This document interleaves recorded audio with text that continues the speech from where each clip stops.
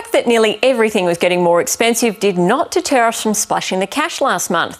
Retail trade rebounded. Our biggest splurge was on clothing and eating out. Makes sense. Wednesday's inflation data told us that consumer prices are rising by more than expected.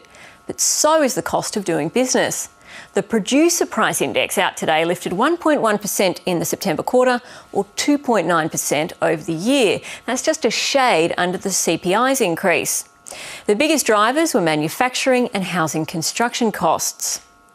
The inflation data is adding pressure to the Reserve Bank to raise rates, with the market now betting it could be as soon as mid-next year. Luckily, a large swathe of borrowers are prepared for this. A third of ANZ's borrowers are more than 2 years ahead on repayments. Only 2% are behind. Meanwhile, lending data out from the RBA today showed credit growth accelerated at its fastest pace in 4 years, ahead of new tighter lending rules. The local market fell today and the Australian dollar rose after the RBA gave up trying to keep longer-term interest rates low, which it had been doing by buying particular government bonds. It's caused much excitement for the pointy heads in the markets.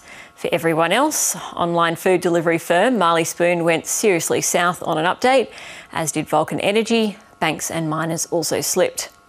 Lastly, Facebook announced its name change to Meta, and it hopes a change in its performance.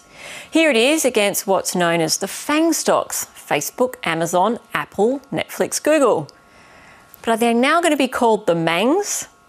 That's finance.